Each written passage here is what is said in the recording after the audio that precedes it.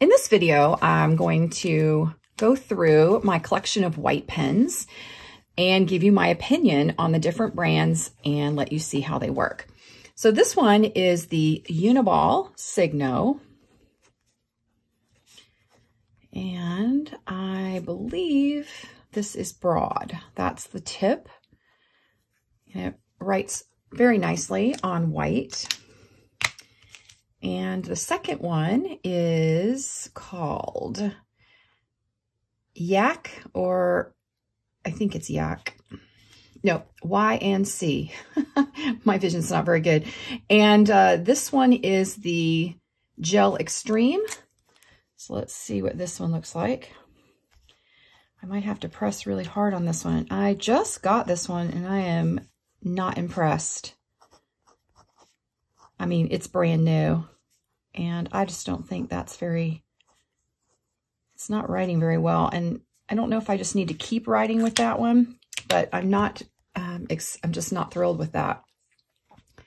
The next one is the Posca pen, and this one is the PC1MR, and it says that it's the pen type 0.7 millimeters.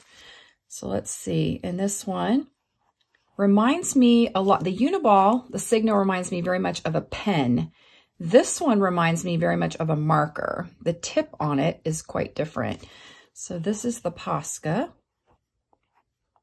and it writes nicely.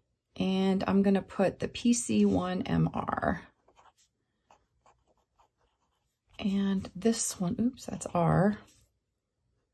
0.07 millimeter. And that one's okay. The tip is just very different. And then I have another Posca. And then this one has the bullet shape. So this one here, this one is described as pen type. Pen. And then this one is described as bullet shape. And it looks like it's 0.7 millimeter as well. I don't know. It's kind of weird, right? This one's nice. I guess it is a little thicker, a little fatter. And then I've got this Jane Davenport paint over pen. It says unicorn. I don't know if that's the color, but it's white and it has a very chunky tip on it. And it doesn't give a size, but it does say B. And then I'm going to write on this. This is, I'm not really sure. It seems like it absorbs into the paper. I'm not sure if it would do differently on a different paper. This is just black sketchbook paper. I'm not thrilled with this one. And I don't know if you can see in the video, there's like little white dots that are left behind on that one. So I don't think I like that one. And then here is the Molotow, I guess is how it's pronounced.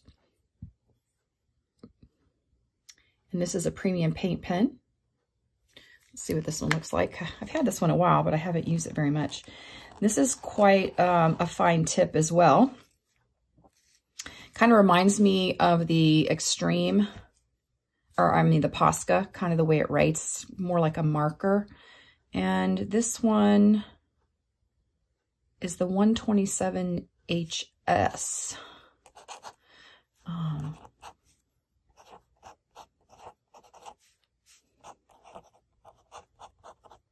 that one's not bad.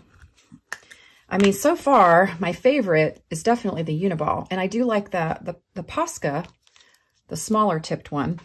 All right, and then this is a Sharpie paint pen. This one's white. It's a fine point. This is an oil-based opaque paint marker. And these are brand new. So in this you can see how really fat, that tip looks like it's sticking out really far, but yes, it was. You can see it's very much like a marker. Sharpie paint. And this is the fine tip. This one's kind of blending into the paper a lot like the Jane Davenport. I don't really like that one. I suppose maybe it needs to be pumped a little bit. Let's try that. Yeah, that's a little bit better. So it just needed to be pumped a little. It's still kind of absorbing into the paper a bit more than I think I would like. So there's that. Yeah, and then I have another size too on the Sharpie. This one is the medium point. So let's pump this one.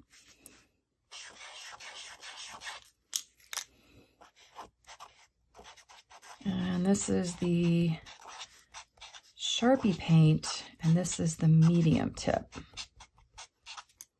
Not too bad. I guess depending on what you're wanting, but even I can see this is still absorbing into the paper. Now, the last one I wanted to show is this Sharpie permanent marking stick, Mean Streak. Now, it says it's non-toxic, dries really fast, it's fade resistant, waterproof, and this is the extra bold tip. When you open it, oh, the cap's not in there. Yeah, that's the cap. So it has this twisty thing at the bottom where it will twist it up. And I've kind of worn down the tip of it.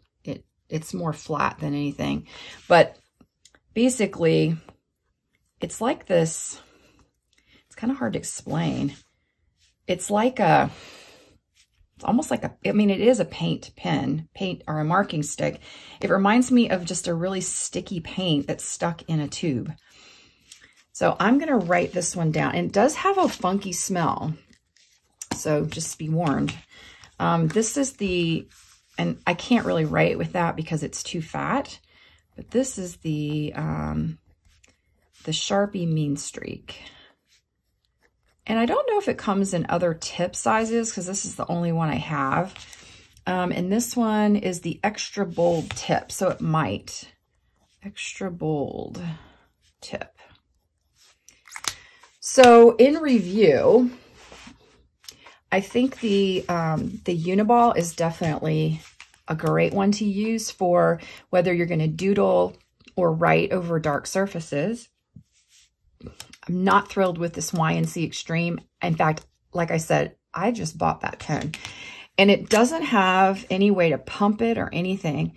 So I'm just not sure. It's just not a very good pen. I mean, it hardly writes anything. The Posca pens are great. Mine are a little bit on the older side, but, and again, they have more of a marker kind of, more of a textured feel. The Jane Davenport blends in, so I'm not really thrilled. It kind of reminds me of milk. The Molotow is not bad. Mine's a little bit old, but it has a nice tip on it. And the Sharpie paint pens, these were both brand new. And even with the time that we've gone through this, you can see that it's kind of blended into the paper. Not real excited about those. And then the Sharpie Mean Streak Bold, I mean, it's kind of reminds me, as I said, like it has a waxy feel to it. But those are the pens that I have in my stash that I wanted to demonstrate. And I think hands down, the winner is the Uniball in my book. So the Uniball and the Posca pens. So if you have any questions, don't hesitate to reach out to me. You can send me an Instagram direct message or just reach out and you can email me as well. All right, thanks for watching.